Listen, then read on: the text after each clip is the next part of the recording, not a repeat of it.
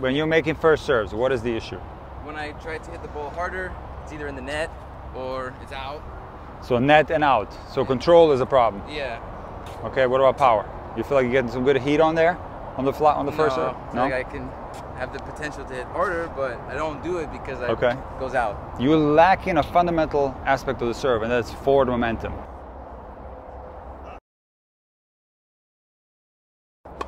And the way you get forward momentum on the serve is super simple. You basically have to throw the ball inside the baseline, okay? So basically somewhere around here, if you let the ball drop, it would be somewhere around here. That's where you need to toss it.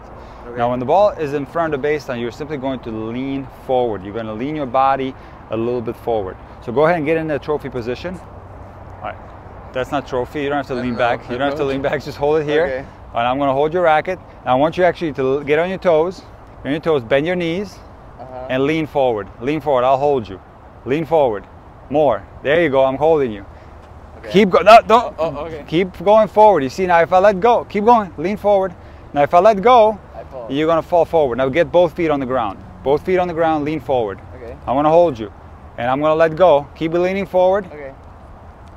You see how you kind of like just fall into the court? Yeah. That is exactly what happens on the serve. It's going to be there for like a millisecond, right? That feeling of leaning, because you can't hold that position for very long. It's going to be inside your service motion where you're leaning, and you're going to transfer all your body weight into the contact, and you get this effortless power. Okay. And all you got to do is throw the ball in front and then lean forward. Get on your toes, bend your knees, and lean your body forward just like you did here when I was holding your racket. Okay. Lean. Even more, exaggerate a little bit. Throw it a little bit more in front. Yeah, exaggerate. So kind of chasing the ball a little bit. And I don't really like that term because it kind of has a negative connotation, chasing the ball. Right. It's going to be perfectly synced into your service motion. But all you have to do is you have to lean in. So a lot of players will throw the ball in front, they don't lean in. They end up with a jackknife serve. So if I throw it in front and I don't lean, I end up serving like this. So the body has to lean forward correlated to the ball that's in front of the baseline. So you go in front here, body leans forward, and all the body weight goes into the ball. Okay. And you don't have to worry about the timing because you already have the timing. You have a good service motion, you have a good rhythm. So this fix is super simple. More, Shamir, it's not enough. Yeah. More, and throw it a little bit higher. Okay. Best one you hit so far. You hear that sound? There was a little. I thought that was a shank though, I wasn't sure. No, not at all, man. Not at all. We see actually the contact on the serve is going to be a little bit higher on the string bed. Yeah. It's going to, if you hit the serve right with a little higher toss, you're actually going to make contact above the center of the racket. That is the contact on the serve. Okay. So for the first serve, 12 o'clock or 1 o'clock is okay? Absolutely. Into the court. All right. Into the court and lean on it. More. That's not enough. I'm hesitating. Right? Do it again. Yes. You're not. Well, first of all, you're not throwing it far enough into the court, and then you can't really lean on the ball. So hold on one sec. So if you try to lean, but the ball gets behind you, now you have even a worse problem, because now if I lean forward but the toss is behind, now I'm going to make contact behind my head, and I'm going to get much less power. Right. And possibly going to hurt my shoulder. Okay. So this is the complexity of the serve. Everything has to be synced together. Okay. You have to throw it in front, but you also have to lean forward. Am I tossing before I'm leaning? Yeah, of course. Okay. Of course. You can't lean. Here's the rhythm of the serve. I'll show you. And you don't really have to think about this because you're already doing it correctly. Okay. But I'll show you anyway. Your weight's going to be on the front foot, okay? And now you're going to transfer the weight on the back foot. And now you're going to toss the ball and transfer the weight onto the front foot. But the leaning doesn't come yet. It comes much later in the service motion. Okay. Okay, so slide over a little bit more. When the racket gets close to the acceleration phase, the unloading phase, which happens when the racket drops, that's when you should be leaning. Right before the... because you got to remember, in the context of the serve, the timing between the racket drop and the contact is so short. And that's where the leaning occurs. Right before that loop. It's right before that looping action, exactly. And then because like I told you before, you can't hold that lean very long. But you got to remember that from the racket drop into the contact, it doesn't take very long. So it usually syncs perfectly together. Let me show you one more time. So you go forward, you go back like this, and now, do you see it? Yeah. And I get all that momentum transferred into the ball. All that body weight. You get so much effortless power that way. Better. And I think it's making a different sound to serve. You're getting a little bit more pace. Lean. Wow. Shamir, you saw that one? It took off a little bit. That was a bomb, right? Yeah. Do it again. No, that was a bad one. What do you think? What did it feel like? It was too close to me. All right, so what happened there was you tried to lean, but the toss was behind you. It was like right along the baseline right there. Yeah. All right, so what ended up happening is that the contact was too far behind. Yeah. You lost tons of power. I'm so used to tossing and making... Because you're not using forward momentum. Yeah, I'm not going into You're not going, you got to start going into it. Look at the pace. Now, you got to remember that if you throw it too far in front, you're going to have a problem getting it over the net. Yeah. So you have to get a little bit more height on the toss. It's better throwing it too high than too low. There it is. Try again. You're getting there. Almost there. There we go. Best one you hit so far. Yeah, that one Awesome. Awesome serve. Yeah.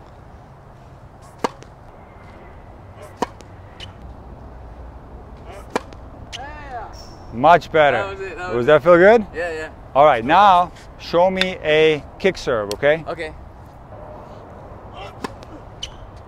Okay, not bad. Try again. Oh no, that was a bad one. Do it again.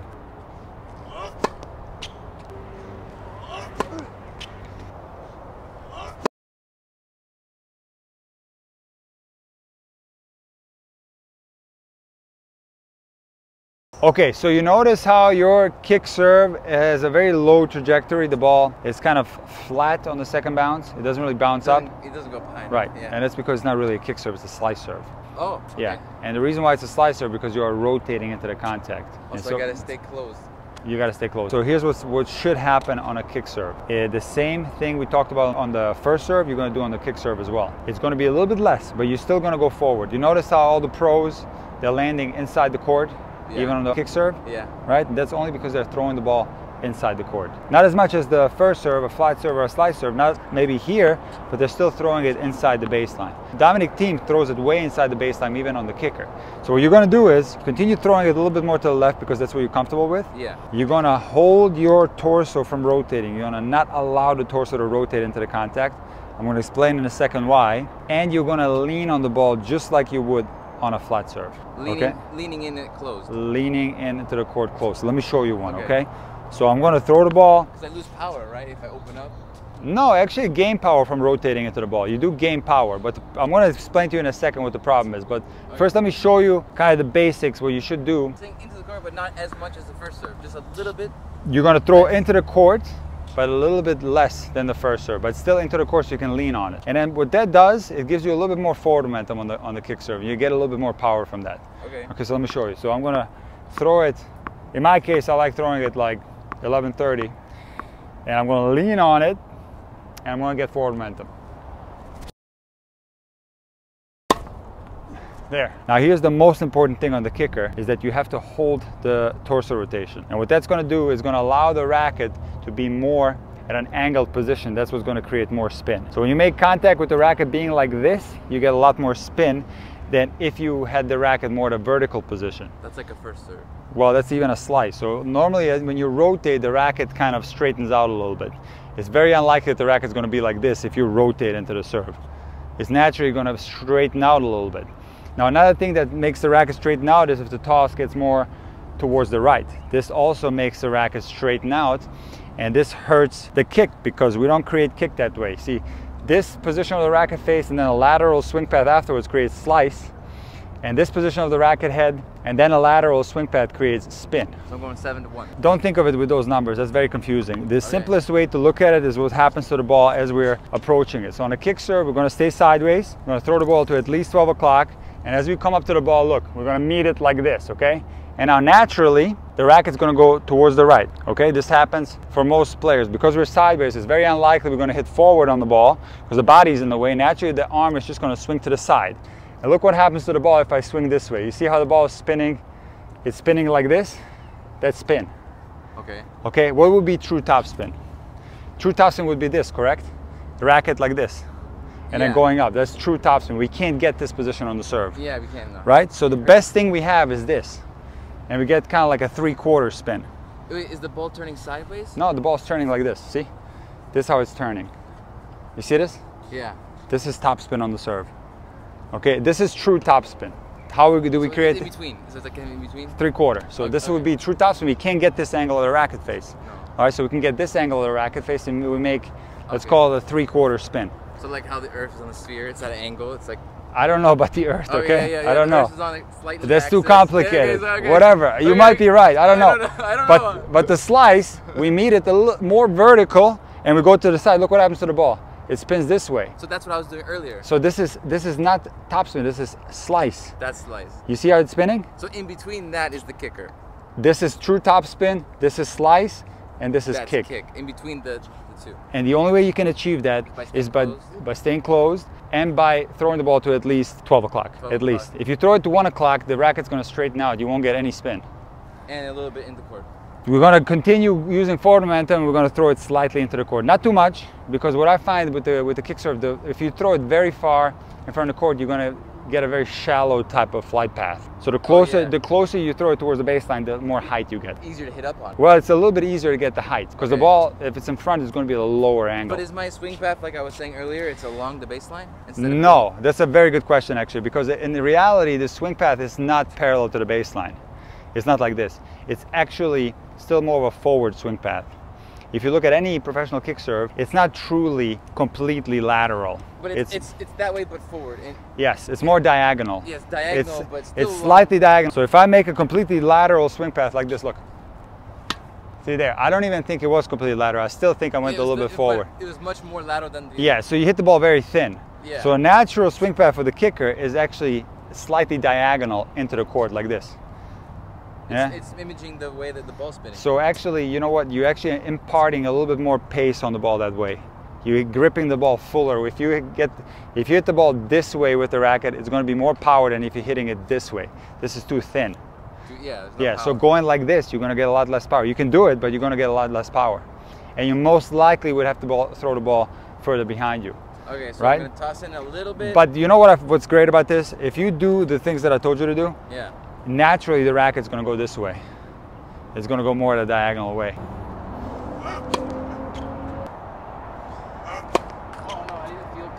But that actually you rotated into that one. You took all the kick out of it. That was more of a flat serve. Okay, so stay sideways. Stay sideways, my friend. Okay. Don't rotate. Exaggerate this feeling of sideways. More. What I recommend to players is that they stay sideways, that they exaggerate and stay sideways the whole time, just to get used to this feeling. Because what happens in reality is that you're sideways at the moment of contact, and then once the racket starts to drop, the players do open up. And the problem with you is you're opening up too early. Okay. And you're opening up prior to the contact. So here's what I recommend. You just exaggerate the sideways and stay like this the whole time. Look at that. All right, one more thing that you have trouble with, and a lot of other players have trouble with, is what happens with your left shoulder after the contact. So players will be too upright, okay? So remember, did I ever tell you what the cartwheeling movement is? Shoulder over shoulder, that's when right, so remember, when you toss the ball, you continue staying up with the toss arm. Okay. That puts the non-dominant shoulder above the dominant shoulder, and then when you accelerate upwards, this reverses, and now the shoulder goes down. Unfortunately, on the kick serve, a lot of players will stay high with the shoulders because they're not using their body. So they will play like this.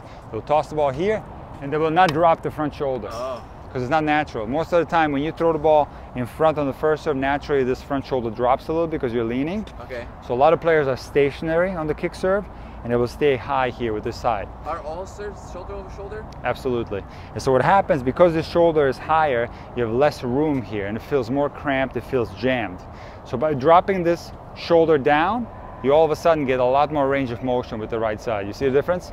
Now I have all this room to swing. And that increases the way you actually, like the speed of the racket, right? Absolutely, you get more power that way. So if I'm upright, if I'm straight up with the shoulder, I got less space here, and also my head is in the way. So if I drop here, look, if I drop, all of a sudden I got all this space here to go diagonally across the ball. So what I want you to do is, you're gonna go, not only stay sideways, but you're also gonna go down with this side a little bit. Down, consciously down. And remember, you want to bend your torso. It's going to be weird, but you want to bend your torso in a V formation with the upper body's down and the legs are straight. Like this, to create the space in order to do this type of movement. Okay. Okay? So, hold on, like this? There you go, man. But where are you hitting? Are you hitting over the fence? Oh no, here, sorry. No, that's not. Why you look? You're hitting there.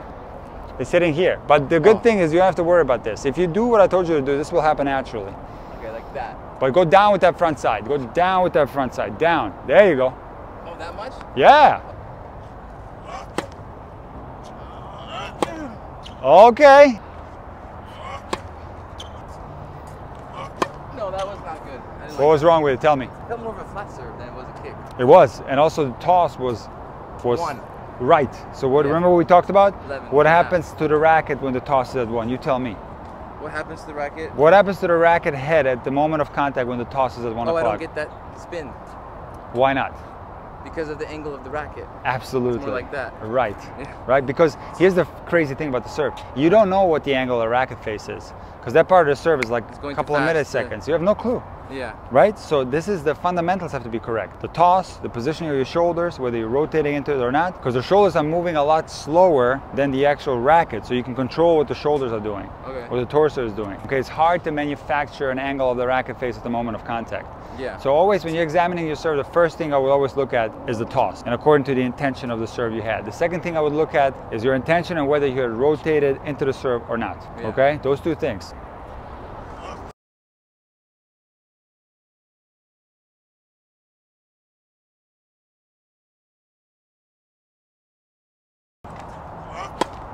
Oh!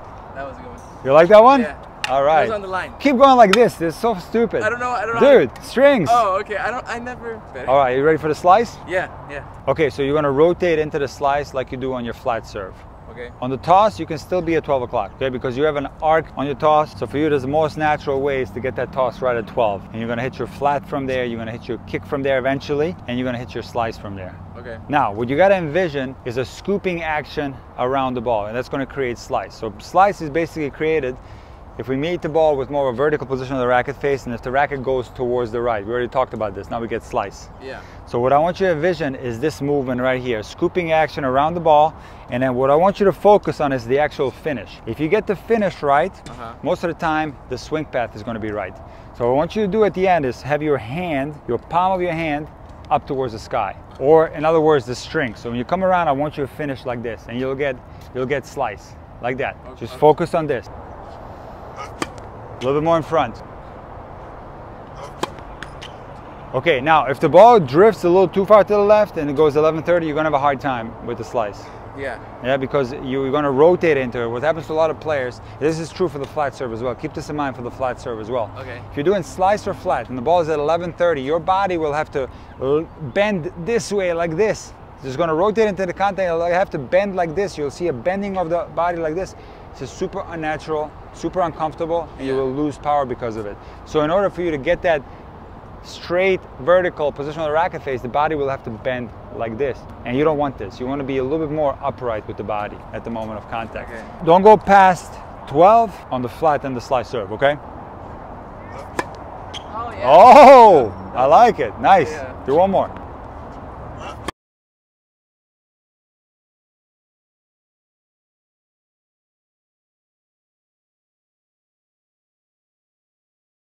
Not bad, right? Yeah, that was A slight curvature. Here, one more. Last one.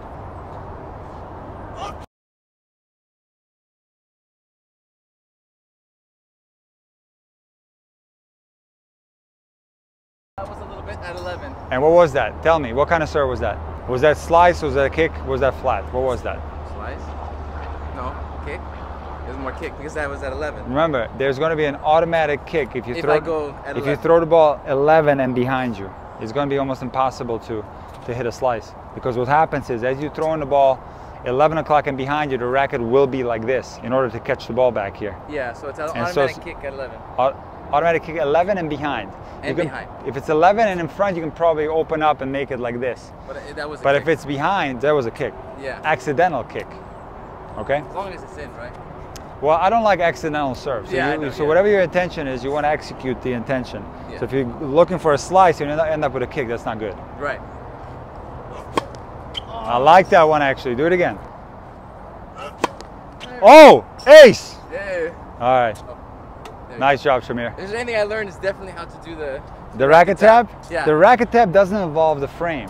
Yes. You see, this is a new phenomenon now in tennis. People have to learn to do a racket tap properly. Yeah, but how do you know who's one that's doing the... All right, so the most common mistake I see on the racket tap is players will go like this and they'll tap the racket with the... So this is ridiculous. You will scuff up your racket. In fact, I got a scuff here from someone that did a racket tap with the frame. Probably wasn't me. And I wasn't happy. No, it wasn't you. Okay. So racket tap, one player will open the strings. Yeah, but who's gonna... How do you know which one's... Doesn't matter. So I'll open my strings here, do a tap. And let's do it the reverse way. There you go. Okay, so but one person has here, to up say... high, up high. Come on, up high, the other way. Okay. There you go. We're doing racket to... taps. This is modern tennis now. Yeah. All right? No more handshakes. There you go. Okay.